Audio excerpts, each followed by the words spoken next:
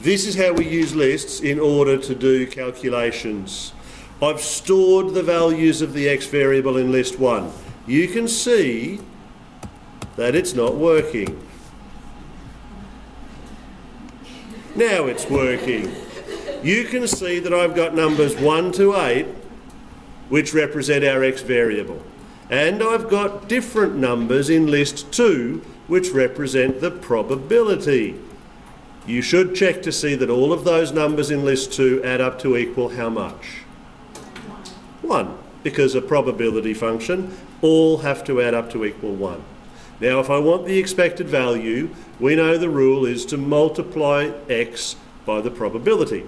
So I put my cursor, the little black square, rectangle thing, at the top of list 3. And I tell the calculator to go list 1 multiplied by list 2. And when I press enter, it calculates all of those and stores them in the third list.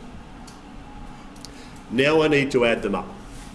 I do this, oh, I was a bit too far back. I do this by going to F2 here where it says calculation. Now before you jump into these calculation buttons over here, always check the settings with F6.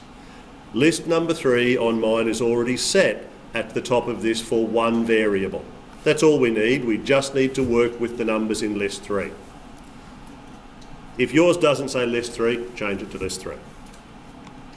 Now we press F1 where it says one variable. The calculator will perform a whole bunch of different calculations on the numbers in list 3. The only one I'm really interested in is the second one here. The sum of the numbers in list 3 is 4.5. That's the mean value of that distribution.